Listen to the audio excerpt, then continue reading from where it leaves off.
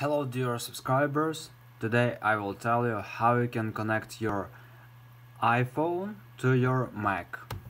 So for doing this you just need first to connect your cable, one side to computer and another to your phone, and also you need to open Google and find in Google iTunes. So just install this application.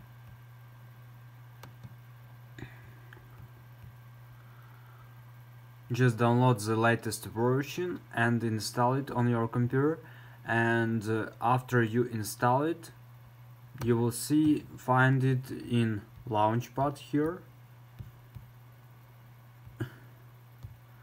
So just write in search iTunes.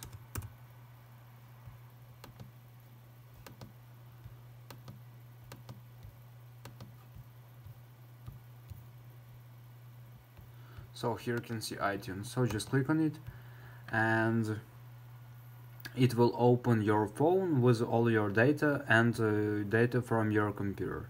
So with this application you can successfully synchronize your phone with your computer.